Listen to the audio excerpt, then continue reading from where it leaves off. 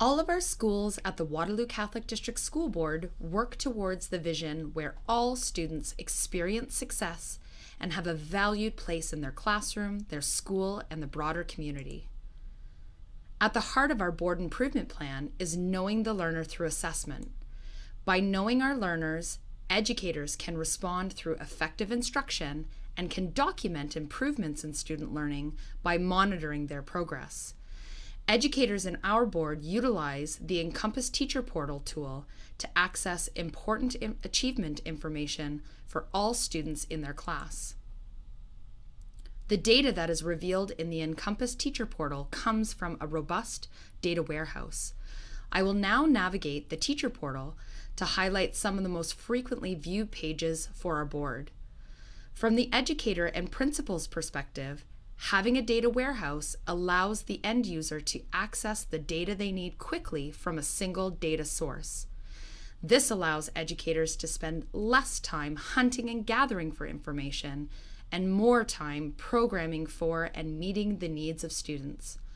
For example, educators can access historic report card data, large-scale assessment outcomes, as well as real-time gradebook achievement, all from within the class profile or an individual student profile page. In addition to achievement data, educators can also access important information about students, such as contact information and medical details, which is updated on a daily basis from our board's student information system. Educators are also using this tool to communicate with other educators and parents, to document examples of student learning, as well as monitor a student's progress on a daily basis. As a researcher, having a data warehouse also allows me to complete sophisticated analytics quickly and accurately using the same data source that educators are using every day. Encompass for Success has partnered with IBM to create a solution where the data flows from the robust data warehouse into Cognos 11, which is then accessible in Watson Analytics. Bringing this type of large data set into Watson Analytics allows me to make data discoveries quickly and accurately. To make a data discovery, you simply select the data and ask Watson Analytics a question using your own words.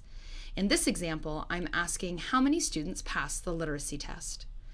Once you've posed your question, Watson Analytics provides a variety of options from which you can choose to visualize your data. Within the visualization, you can make changes to the way the data is displayed and can pull in other fields into the visualization to dig deeper into the data set.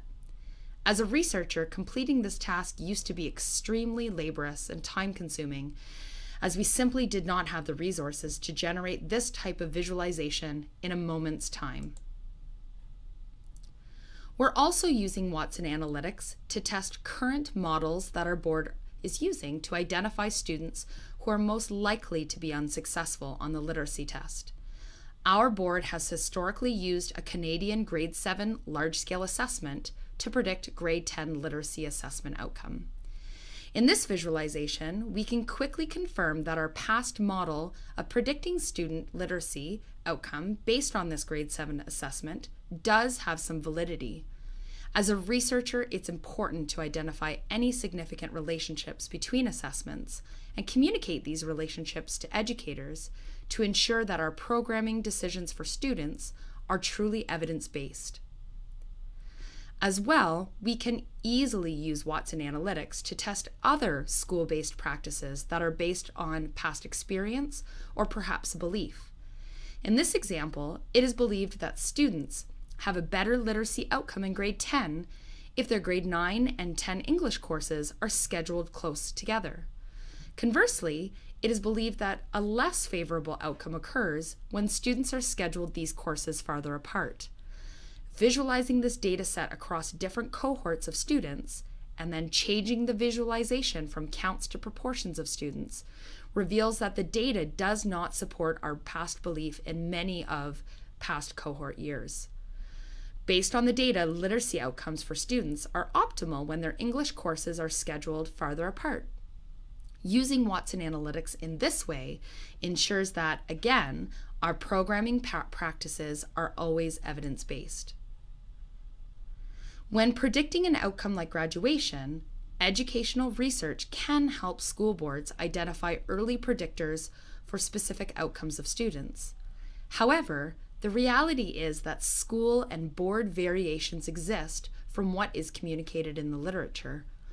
Watson Analytics allows our board to tailor the educational research for our environment to ensure that we are optimizing the best outcomes for our students. In this visualization, rather than asking what the relationship is between variables, I've asked Watson Analytics to tell me what the statistically significant drivers are, considering all of the variables in the dataset. In this analysis, it displays a list of all the significant drivers in a spiral chart view.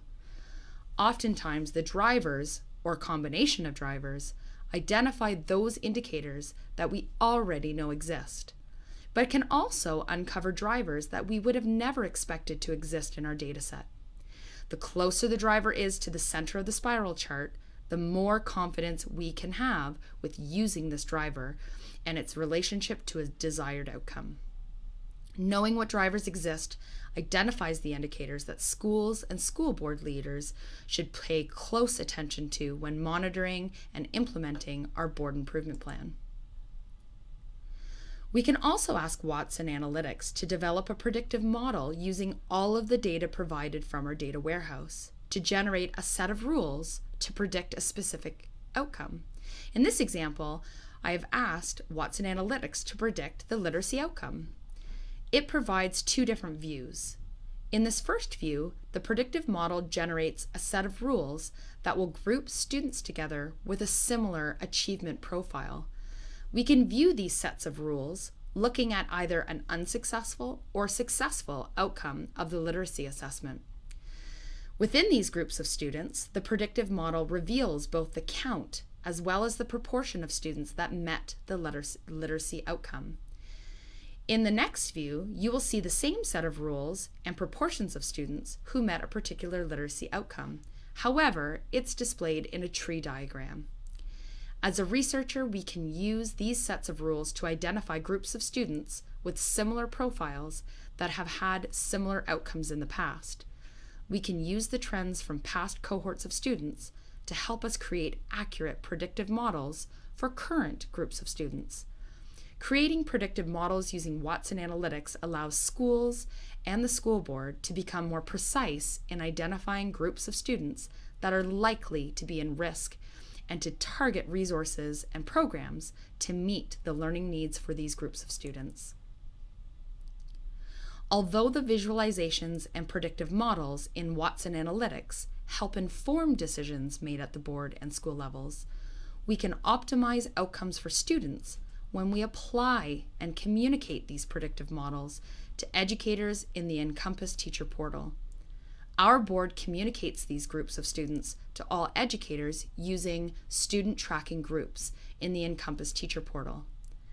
And although our board uses Watson Analytics to identify the drivers that are predictive, it is the rich data sets that are revealed in the Encompass Teacher Portal that allows educators to truly know their learners through assessment and to differentiate and target programming appropriate for individual student learning needs.